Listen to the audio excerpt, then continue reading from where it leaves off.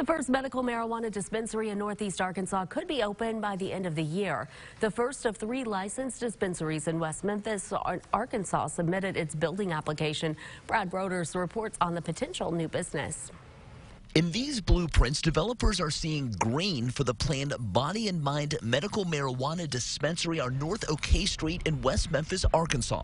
Brian Ward works next door. Yeah, let them come. I don't see any reason why not. If it helps people medically, sure, go for it. The Body and Mind, or BAM dispensary in Arkansas, would be the company's 3rd state of operation, and leaders hope to open in this building in the next 3 to 6 months. But it's a huge level of responsibility.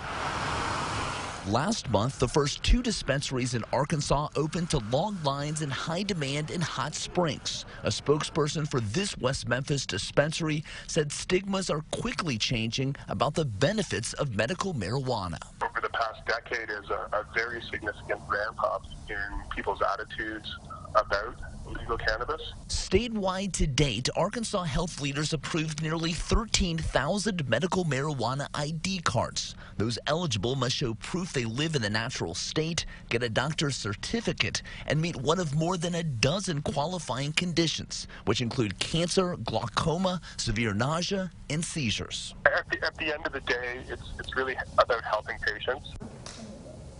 And that was Brad Broders reporting. The 2 dispensaries already open have sold over 130 pounds of medical marijuana. A spokesperson with another planned dispensary in West Memphis says he expects to submit their building applications next week and the hope construction can begin next month. As we just said, those 2 dispensaries already have sold over 130 pounds of medical marijuana. Based on the average price, this is approximately $830,000 in total sales.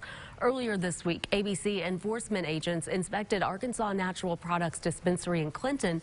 Approval to open could be issued by ABC leaders soon. As soon as we issue that approval, the dispensary may immediately open